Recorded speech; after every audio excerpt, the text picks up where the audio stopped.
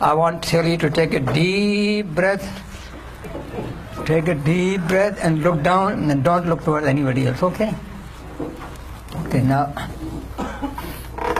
say Bismillah Bismillah Ar-Rahman Ar-Rahman Nir-Rahim Rahim.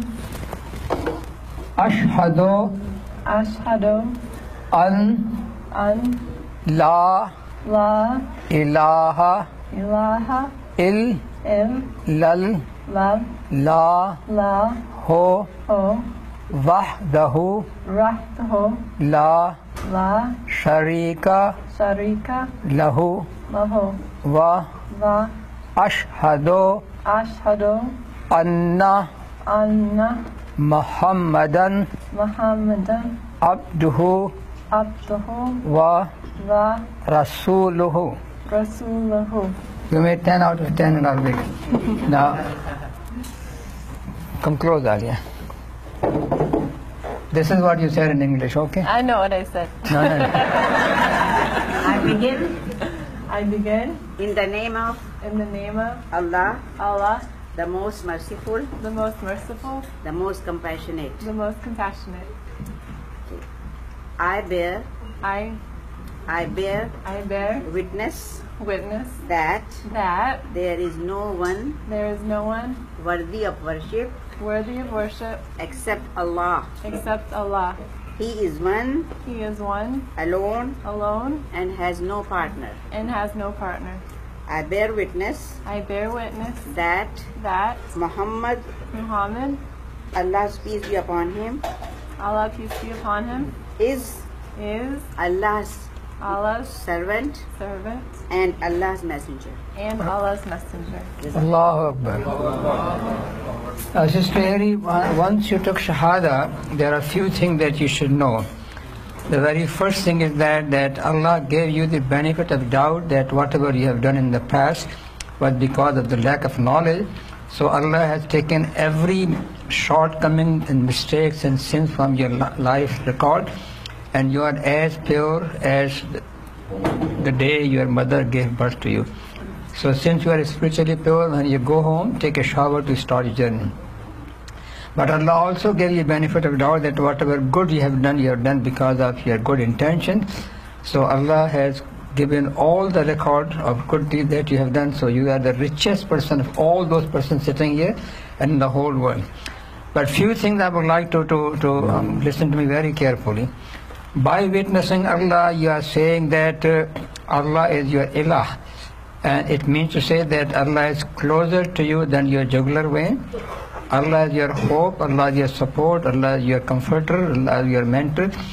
Whatever you need, you talk to Allah directly. You don't have to come to me, you don't have to go to anybody else. And being a Muslim is a relationship of secret of love between you and Allah, and nobody should know that. You don't have to declare to everybody that I'm a Muslim. And the only thing is that Allah loves you 70 times more than your mother. So whenever you face any kind of misfortune, you can say that a mother will not do anything wrong with the children. How could Allah do anything wrong with the children? It will be a message for you to come back to Allah. And remember that today you have put your hands in the hands of Allah, and Allah will never let you down. Someone say something? Why you took Shahada? Thank you very much. Why you took Shahada? Bye. Yeah. Well, maybe next year I can tell a longer version, but I've had some struggles in my very recent past, and my Christianity background hasn't held up to the standards that I needed it to, and so Islam is everything I need right now and for the rest of my future. So thank you. And you got a big family here, and I'm the head of the family, so never hesitate to call anybody for anything. Everybody is willing to help you here, okay? Thank you so much. And we are only at the giving end, okay? Thank you very much for witnessing that, okay? Hi, everybody.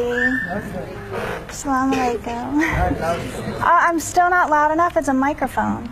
Okay, so I don't know what to say really, but I'm just really touched by Angela's story right now. Okay, right here. Okay. I guess I came to Islam because, by way of a lot of different, like, experiences. And some of them were good, and some of them were not so good. But it started when I was like a really little kid. And I don't really know what to say. So, I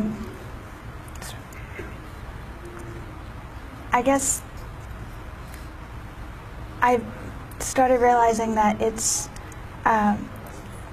well, when you have like an experience that's like really hard to get through, I think it's easier to know how to like talk to God. I think. I don't know how you guys feel about that. But for me it was like so easy. It was really easy, and I didn't have a problem with it except that I didn't know anybody else who did it the way I did it. And I was really different compared to everybody else I knew. And I wasn't gonna stop my way because I'm me, and like, you know, I do everything Christina way. So I guess I don't really know what else.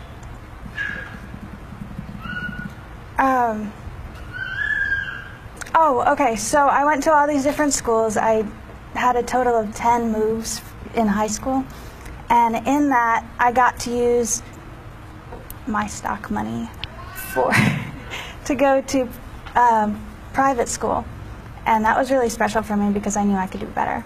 And I went to a Catholic school, and I tried to be Catholic so hard because I knew what I was didn't really count, because you can choose whatever you want to be whenever you feel like it. And so I tried really hard to be Catholic, and they stuck me in the back on a folding chair. I don't like folding chairs. And they said I wasn't allowed to go do the confession because I wasn't actually Catholic. But I don't know what the deal with that was. So I didn't get to go to the confession thing. And I'm like, okay, fine then. And I looked all into Catholicism, and I'm like, this is really not for me. So I tried, like every time we moved, I tried a different church. And it wasn't working. It really wasn't. And I went to a Lutheran school. That was private too. And part of my education was arguing with my, like, not actually arguing, but just having like heated conversation with the other students. And I'm like, no, you can't think like that because, and I would put my views into the conversation, and I learned that's not really a good thing to do. But I also learned I'm not Lutheran. There's no way. And so I really tried like every church you can think of except for the Church of the Christian Scientists, and I wasn't going to do that. So I'm sure they're great people, but not for me. So then finally I like came down to it again, and I was about to go through my cycle where I looked and looked again, and like I had been doing forever. And I realized, you know, I can either at this point try Judaism or Islam. So Judaism didn't work because I didn't know Hebrew. And I decided I'll try Islam. And my friend's mom told me to go ahead and read the first part of the Quran. I didn't get it. I'm like, so where's all the mystery stuff? Like, this is really straightforward and super easy. That's probably too easy. So I don't think it's going to work. She says, well, what do you mean? It doesn't need mystery. You're like looking for something to be wrong. And I guess I came to Dr. Kazi's class, and after the first class, I felt stronger immediately. Like, pretty much just seeing you for the first time, I just all of a sudden like felt like, okay, I think I'm in the right place.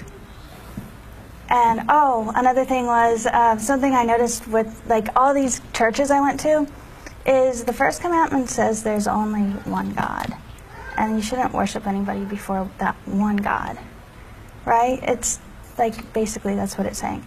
So, like, I really think that's what I was doing the whole time. And now, since all that time I didn't know what I was, Dr. Kazi helped me figure out, and you guys all helped me figure out, like, okay, yeah, I'm definitely Muslim. And that's about it. That's it. Hey, my name is Angela. I'm honestly not really sure where my journey started. I grew up as I'm Native American, so I grew up on a reservation, which is probably not something that a lot of you are familiar with. But we're very spiritual, so my grandparents were always talking to me about the Creator and telling me stories, and that's what I grew up hearing. When I was 10 years old, all of us Native American children got shipped out to a Catholic boarding school because they thought that that would make us more American, I guess. So I spent 2 years in a Catholic boarding school, and none of it made any sense. And the only thing that I really learned after the 2 years was that I'm definitely not Catholic. So as I got older, people started asking me, they were like, so what is your religion? And I was like, well, I don't really know. You know, we're spiritual, but we don't have a name for it. It's just a way of life. It's who we are. You know, you spend your whole day in prayer.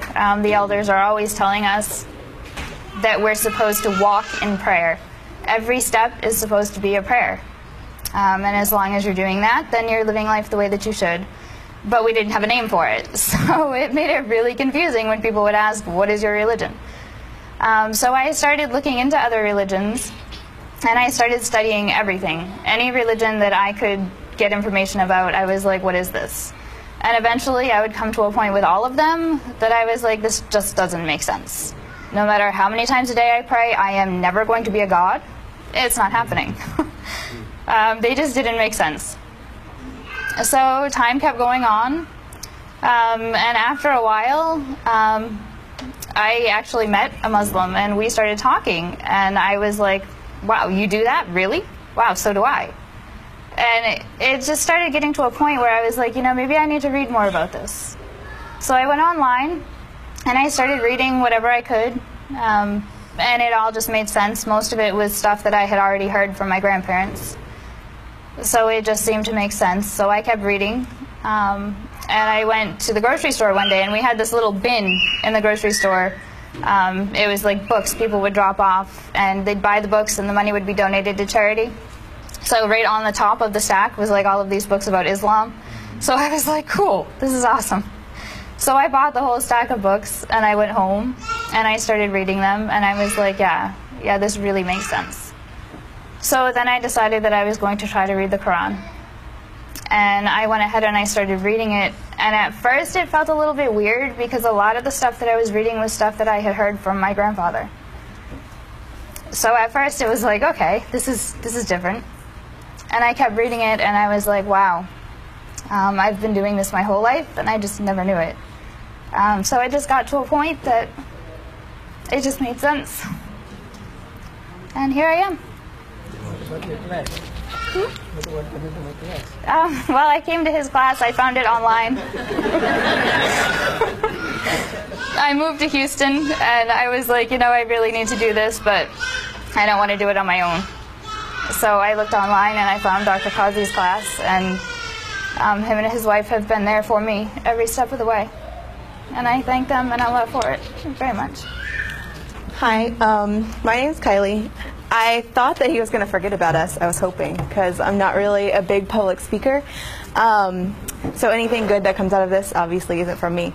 So my journey to Islam, I guess, started before I even kind of realized it with an introductory class like at college, right? Talking about art and architecture.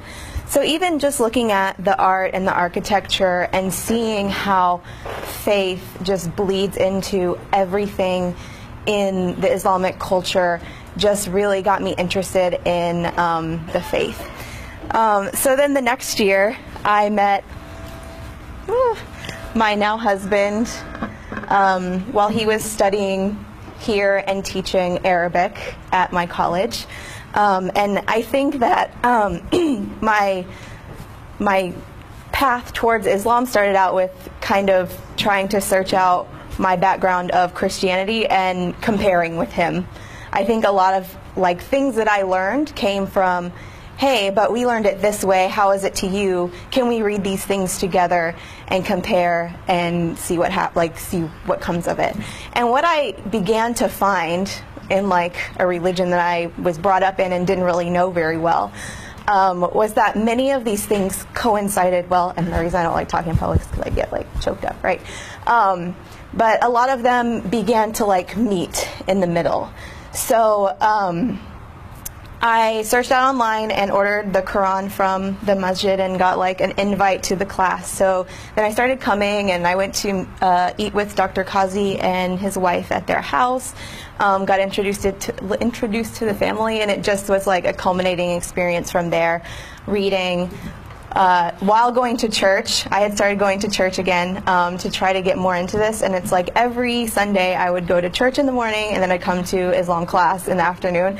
So it was kind of funny, a dichotomy between those, but a lot of the times it was really interesting to see how it segued into a bigger understanding, and like an understanding between that interfaith relationship.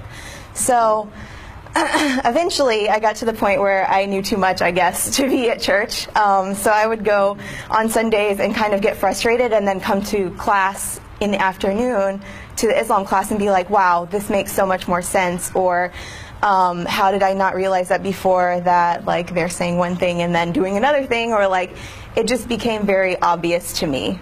And it stared me right in the face. So there was nothing else I could do but accept Islam and accept Allah as the one God, right? So it all led to this path, you know, of taking Shahada. Last year I took it in March, I think, and then this April I got married. My husband came back to the U.S., so he's here now.